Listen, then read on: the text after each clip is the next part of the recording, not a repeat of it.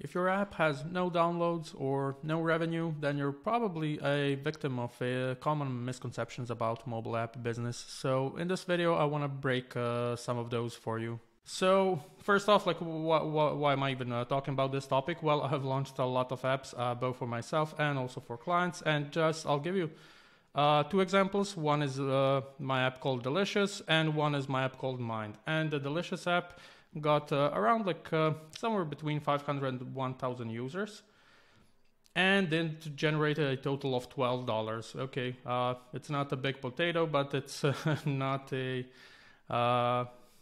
something to be proud of either, right? And then on the other hand, we have this big boy that generated, 6 figures, looking good. This is gross, by the way. Store takes like a 15% cut, but still, 6 figures and doing awesome. And still live, by the way. There are, still users using the app as we speak. So what's the difference? Few things. So first, let's talk about tech. So tech founders usually believe that tech is the only thing there is, okay, in the app business. And as soon as they build it and launch it, that's it, right? They'll get 2 million users, and their bank account will grow and everything's amazing. Turns out it's not like that, and took me I don't know, years unfortunately to understand this, but now I do. So tech is just the tool to build your app and help people solve problems. So if you are just building an app for fun, or just because you you haven't researched your users, market, and so on, chances of turning that into a profitable business is close to zero. So that's the first misconception, that tech is the most important. And if you are a tech founder, you can probably build anything that you dream of. So tech will never be your risk. What will be your risk then? Well, does anyone want your thing, right? Who's your audience? What problem are you solving? So before getting into tech and spending, months getting things perfect, you should just think about who are you building for? What problem are you solving? Is it a burning problem, or is it a nice to have thing? So let's see, what are the two examples here. So Delicious is or was a app to share recipes with people around the globe, and seems cool. The tech seems cool, right? You create your recipe, you are all excited, you are sharing it with everyone, then others can use your recipe and rate it and so on. But turns out that's not really a desire people have. Why would I share my recipe with strangers, right? It's not a burning desire. And also, why would I even pay for it, right? So the revenue we got was from ads, if I am not mistaken. It's not connected here, but yeah, as you can see, there's no purchase revenue. It was all through ads. So if you need to rely on ads to monetize, then that's not a good thing. That means that the app doesn't really solve a burning desire, and again, chances of building a successful business out of it, it's really small. And then on the other hand, there's Mind. So Mind teaches you about spirituality. So there are bite-sized lessons to help you get started on various topics in the spirituality space, and they are made so that you can read them, understand them, and then implement. So very action driven, and it solves a burning desire. People want to know who we are, what we are, why we're even here, and how do things work in this universe. So it is definitely a bigger desire than sharing recipes with strangers. So that's one thing.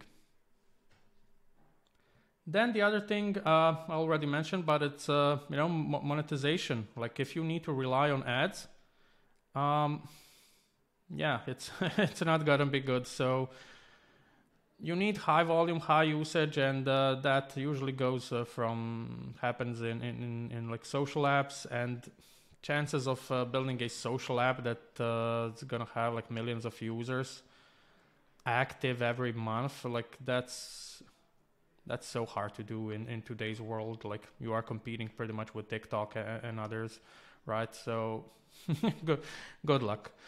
So yeah, ads are out of the question. Maybe only games can make it, but yeah, I'm not an expert on games. On the other hand, if you are solving a burning desire, like people are willing to pay and will happily pay if you know what you give them for that money is valuable. So monetization is easy there. Like you just lock certain content behind a paywall and they pay, and ideally that is through a monthly subscription, and yeah, I mean that's it. Then you use the profit to make the app even better, to look better, and so on. So yeah, that's monetization. So common misconception number 2, like I need to monetize with ads. No you don't. Add solve a burning desire and people will gladly pay for your product. So that's that. Then number 3, like where do I find users, right? So you build a perfect app, you spend 9 months and who knows how much money, and like no one is coming. So that's also one of the burning problems. Like who are you building for, and then where are those people? So for me, like for Delicious app, I had no idea, honestly. So I just built the app and prayed and hoped for the best. Spoiler alert, it's not a good strategy. On the other hand, with Mind, I've researched Facebook groups, subreddits, I've joined them, participated in like 20 or 30 of those, and I've asked people like what are their problems, what would they love this app to have, what topics to cover, and then I just built that. I built the thing that people were most excited for, and then I just shared it across those communities, and that's how I got first 1,000 users. So, you know, start with people, with the end users. Don't start with the product, with the app, with building. Like building is the easy part. But finding people that will love your product and finding the painful problem that they will gladly pay for, that's the hard part. So focus on that.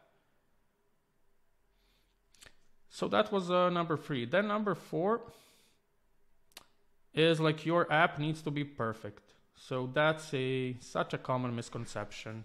Okay, so this is like my big vision. I want to have all of these like 170 features. I've designed this Figma with 200 pages, dark mode, light mode, everything's perfect. And now I just need to spend 9 months to build it, and and that's it. So big misconception again. What you really need is just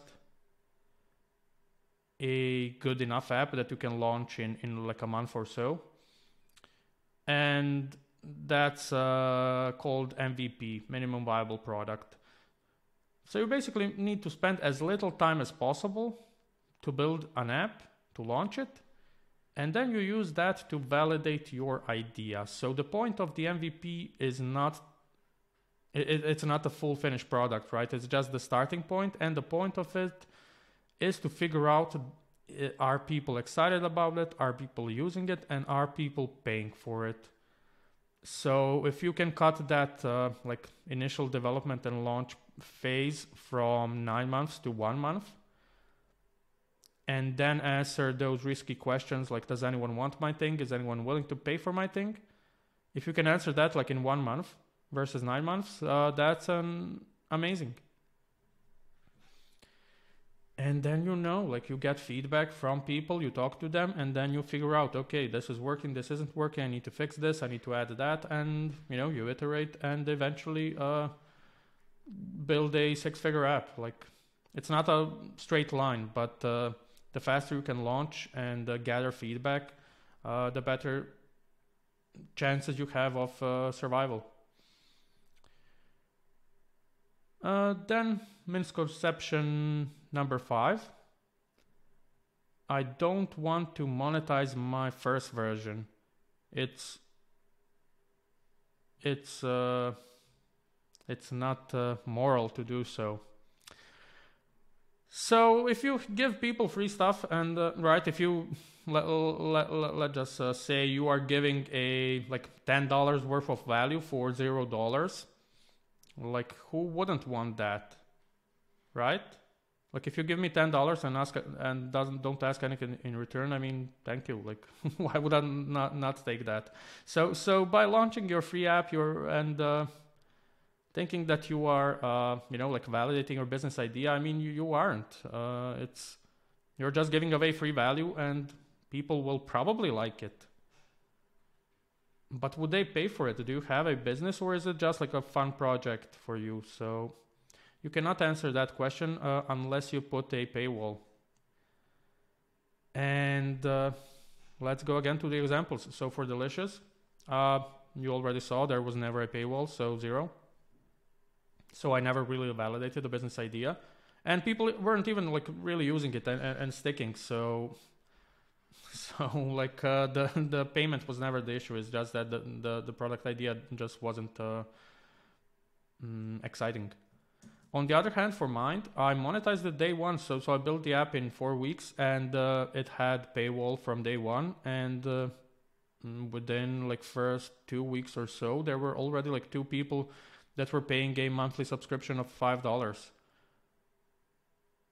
And that's what you are aiming for with the MVP, with that fast launch of like a month or so. The faster you can validate, are people willing to pay for my thing, the better.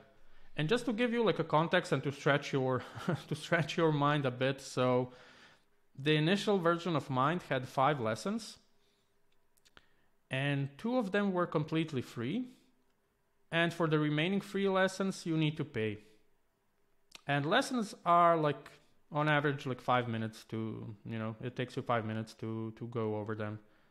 So that means people were paying for 15 minutes worth of content, $5 per month. Okay? And 2 people gladly paid within like first 2 weeks.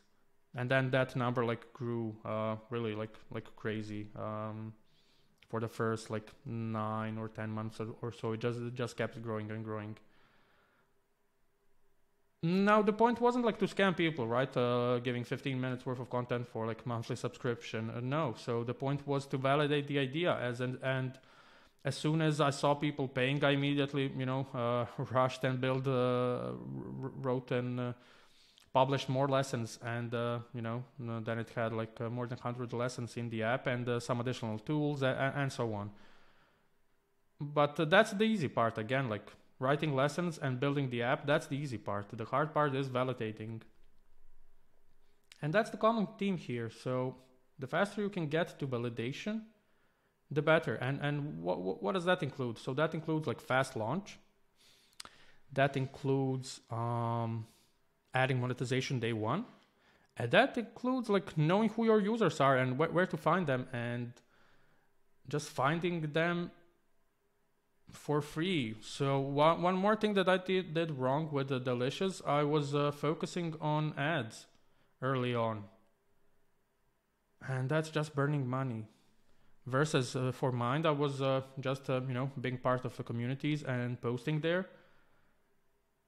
And people were excited and downloading and using the app and paying. So yeah, that's it for this video. I hope it helped you like shift your perspective a bit and your mindset and how you should be thinking about app businesses. So to sum it up, like tech is the easy part. So figure out who your users are, what's their burning problem, and then try and solve that problem within like 4 weeks and launch and just see what happens and monetize from day one. And if they are paying, then that's amazing. Continue building. But if not, then figure out where people drop off, what they don't like, and try and fix that and talk to your users and see how you can make the product better. So that's it for this video. So if you enjoyed it, just give it a like and Also comment below if you have any questions or thoughts, or if you want me to cover any topic like in more detail in the future videos. And also subscribe, because I will be releasing every video like this. I will be releasing like once every week. Thanks.